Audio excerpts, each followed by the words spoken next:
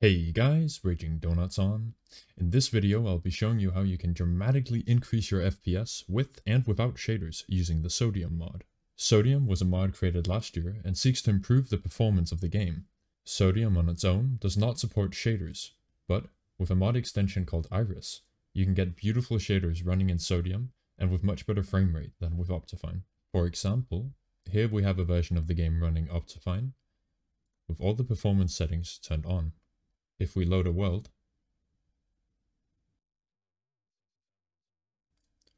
and once you're in the world, chunks also take a fair bit of time to render. My render distance is currently set to 32 chunks, and my frames are sitting around a comfortable 70 to 100, depending on where I'm looking. However, as soon as we switch to using shaders, you can see my frame rate falls significantly, from 70 to 100 to below 70 most of the time. Now we're in a version of the game running Iris, with my render distance still set to 32.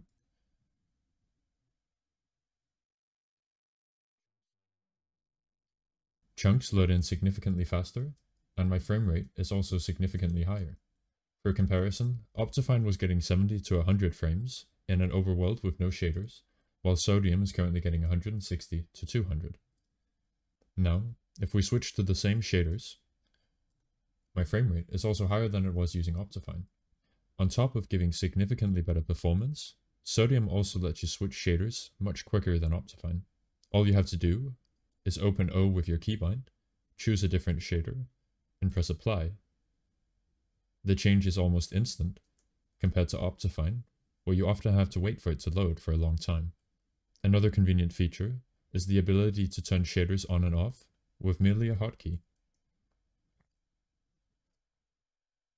One downside is that the Sodium UI is very simple and lacks many of the advanced options that OptiFine provides, such as a wide variety of settings about how the game looks and performs visually, as well as detailed options about shaders.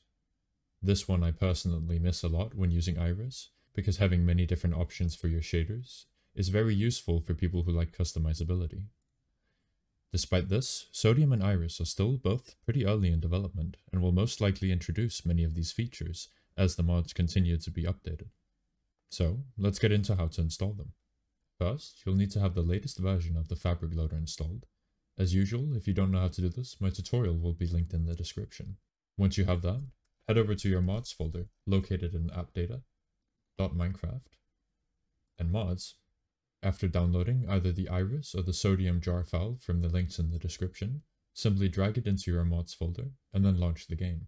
Sodium is bundled with the Iris mod, so if you want to use shaders, only install this, and not Sodium as well. That's all for today, folks. Consider subscribing if you enjoyed, and I'll see you next time. Bye.